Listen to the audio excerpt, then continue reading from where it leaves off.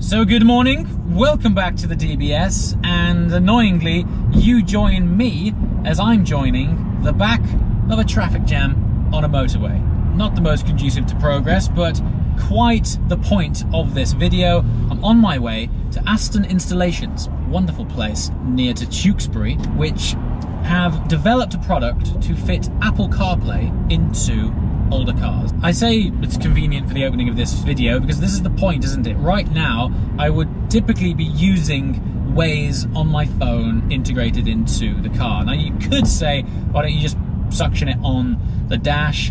Well, I can't plumb the audio through the speakers until I have proper integration with my iPhone. But also, the interior of this car is so beautifully designed and so clean that the last thing I want to do is suction cup a piece of plastic to the dashboard or window and have a cable traipsing across it. You want to get in and maintain that beautiful aesthetic that makes this car so nice to be in. When I announced this car, the guys from Aston Installations actually reached out and said, not sure if you know, but we offer Apple CarPlay as an integration. And I honestly have to say, at first, I kind of dismissed it because I thought, yeah, it'll be okay. I won't be using this car that often.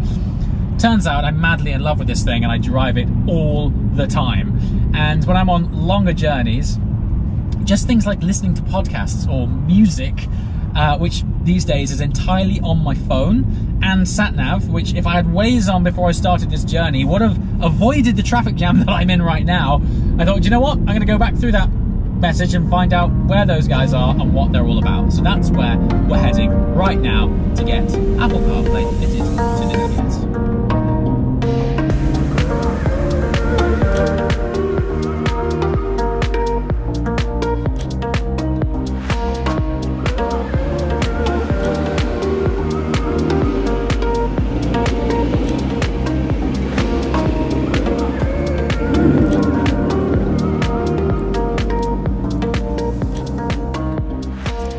Okay, so we just arrived at Aston Installations. I'm going to show you an example, as I was just talking about, as to why I haven't really been overly compelled to use the infotainment or sat-nav in the DBS as stock. Drop the key in, we don't actually have to start it. And then press nav down here, press this enter button, and up pops the navigation. Now, I'm not sure if the camera's doing it justice, but I'm sure you can tell that the screen is, well, old to say the least. So, this is what the current sat-nav looks like. Now, it probably does the job, but if you're anything like me and you've been remotely reliant on plugging your phone in and using Waze or Google Maps, even not just for the directions themselves, but traffic diversion, speed cameras, roadwork notifications, anything that's time-saving or safety-enhancing, Waze, Google Maps, integration like that is fantastic. And then, I think it's not until you get into an older car that you realize just how reliant you are on this tech, and particularly when it comes to entertainment, music, podcasts. You just simply can't do it with the existing system if you're reliant on iTunes or Spotify. If you've been used to having these alerts and directions and music come out of the speakers of a car rather than the speaker of your phone to try and tell you when to turn left or flag up a speed camera, there really is no substitute. So it's not been until I've lived with this car to find out how much I miss all of these mod cons that I thought there must be a solution. Now, doing some research, Aston Installations came up first. Reviews online have been fantastic. We spoke with James and the team here. I think that was really the thing that brought me here, was the enthusiasm from James and the team here. So here we are. We're going to run you through the sort of general fit out of how this process takes place and ultimately what it's like, showing you the before and the after of integrating Apple CarPlay into an Aston Martin DBS.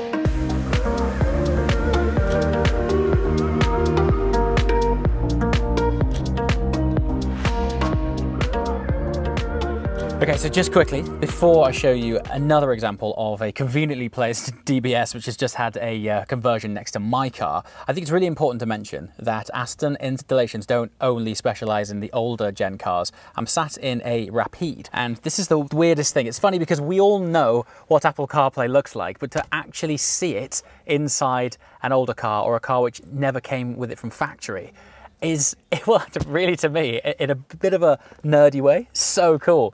So they've actually integrated the controller down here. So in the Rapide it goes here for ergonomic reasons. In the DBS it will sit down on the central console here where you can see a conveniently little placed button. This toggles between the original system and the new Apple CarPlay system. So when you get in, you press that, and then Apple CarPlay will show up on the dash here.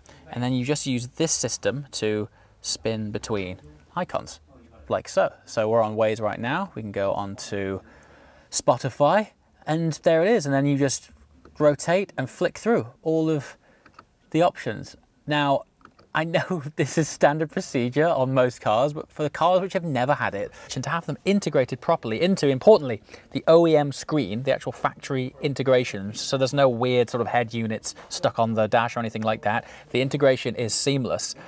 It just fits and works so well. So yeah, excited. Anyway, as I mentioned, it's not just the older cars. So I'm in a Rapide, but anyone who's been investigating the ownership of Aston Martins lately, or happens to find themselves in the situation of owning a relatively new Aston Martin, take, for example, the latest, greatest Aston Martin DBS, the Superleggera, phenomenal car, but the infotainment, no CarPlay. Aston Installations will fit Apple CarPlay to the latest DBS, the Vantage, even take, for example, the latest Vantage Roadster, their latest car to roll out of the factory, still no CarPlay. Bring it here, they'll integrate it for you. So it's not just the old stuff, and I think that's brilliant. To make things easier, if you're wondering which cars qualify, it is every Aston which has been built in the Gaydon factory. So that's around about 2004 onwards. Now, one thing you might have picked up on is the original screens which are in these cars aren't exactly HD.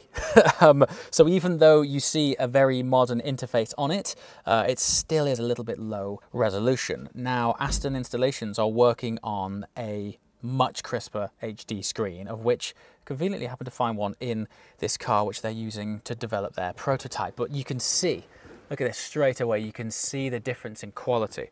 Look how crisp it is. So that's starting to look now really good. The other thing I would say is these guys have been developing the majority of the tech here in-house. So they actually develop, look, check this out. These are their own wiring looms, which they have developed specifically for this system. And this single wiring loom enables them to fit from cars from 2004 all the way up to 2019, or in fact 20 really, if you've had a brand new DBS or Vantage built. Okay, so you're probably wondering why do we have the boot up and apart in order to fit CarPlay? Well, one thing I haven't mentioned is that today, as part of this integration, we're also having front and rear parking cameras fitted. Again, another benefit of having this system is that you can bring the thing right up to date. And not only is it convenient for parking, but when you've got things like this, which is quite an expensive exposed carbon fibre diffuser and carbon front splitter, to have the addition of an integrated rear parking camera, super helpful to stay away from those curbs and just generally help to park this fairly long car. But that's what these guys are doing. It's all a completely new system as well that sits alongside or on top of the existing system. So you don't have to tamper with the Aston stuff. It just goes on top straight from these guys. That is also the reason why we have this whole area exposed as well, in order to fit the front-facing camera. I'm also asking Aston Installations as well for a quote and a price on installing the original chrome grille. If you guys follow the journey of the DBS joining the channel from day one, we did have a lot of chat about this currently being in black. So now the boot has effectively been taken apart. This component here, which would typically sit under there, look. So that's where the lights and boot opening handle is housed. This comes out, and we now take it over to the bench, and the camera itself will be mounted to this. So when it folds nicely away underneath, it integrates more or less as part of one of the OEM components. And there you go. Camera will just sit under there and then remounts underneath the boot as was intended. And it's just been an ongoing development over the last 14 years now. 14 years, wow. Of just doing more and more. So yeah.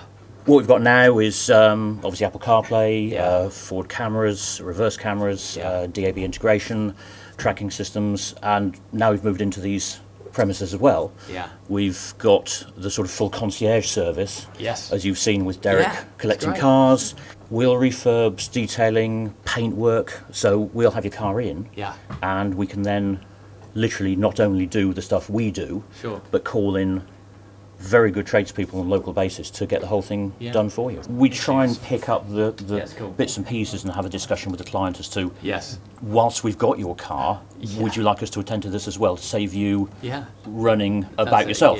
That's what we want. We want to keep the whole character of the car exactly as it came out of the factory, but add modern tech. So, there's been lots of talk about Apple CarPlay specifically of late, but this is a conveniently placed phantom drop head here, and Aston Installations have actually been tasked with installing Apple CarPlay in here, but it did remind me that it's not only Apple CarPlay that they can install as well, you can also have Android Auto. So we're not glossing over that, it's just I'm an iPhone user, so it's very applicable to me, but it doesn't stop there. They are working with Rolls-Royce systems, which in turn means that they are now working with BMW systems. If they can do this, they could probably do lots of other stuff as well. Okay, so here's the after. Just driven down the road to give it a bit of a test and a shakedown, make sure everything's okay. This is the old screen with the old nav on it. I'm just going to show you down here. This is the two buttons which I have inside here. Now this button just on the inside here, that's what toggles between the different modes. If I press that, you'll get Apple CarPlay, and that is now running iOS 14, which I've just updated on my phone. And if we press it again, it goes to the front-facing parking camera, and then if I put it into reverse, it defaults to reversing camera. All of the things which this car never came with. Phone is just plugged in via standard cable, and I like how it's well integrated. Those buttons are tucked away in here, so you can flick that down and they disappear, and then as per the Rapide, which I demonstrated earlier, rather than it being mounted on the dash, this button, it's just here, right by the armrest. So it's actually a really nice place for it to be. And you just spin it and scroll it, and that's it. It's just really simple, really easy, as you would expect, really. And that is the greatest compliment. It's not fussy, it's not complicated. You just spin a button, tap it, and on it comes. Brilliant, exactly what I'm searching for. I'm going to spin this over now to, let's go to Spotify. There it is, all the music's there, all the playlists are there. It's just spot on. So here we go. This is the funniest thing. So not only have I never, since having this car, I've never used this pop-up infotainment screen in front of me. In fact, it was only really allocated to sat-nav. Never used it because I've never really had a need to. It hasn't had the modern day functionality that you would expect from a Grand Tourer, but now it's so cool. Do you know what I really like about it, other than the fact that it actually works? It's so weird. It's so cool, but so weird seeing this Waze and CarPlay in a car from 11 years ago. But what I really like is how more usable it makes this car. I honestly think, first of all, that this has added value to the car, because it now has a lot more functionality. You're encouraged to use it more. I'm more likely to go on longer road trips with it, having this here. And again, it's not just for sat-nav so that you don't sort of get lost or don't have the optimum route.